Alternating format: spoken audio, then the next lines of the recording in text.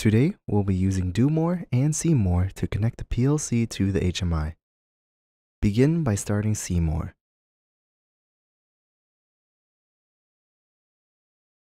Navigate to Setup and click Panel Manager. Click Dev 001 and click the drop-down menu next to PLC Protocol. Scroll down to Automation Direct Do More Ethernet and click. Click Yes. In the IP address box, enter the IP of the PLC.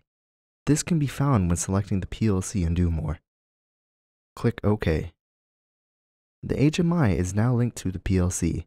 After editing the program and you want to send the program to the panel, click on Send Project to Panel. Click Ethernet and click Browse. Find the panel you are working on and click OK.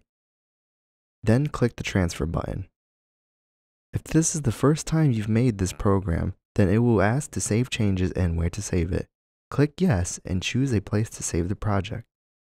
Click OK. And now your program is now on the panel.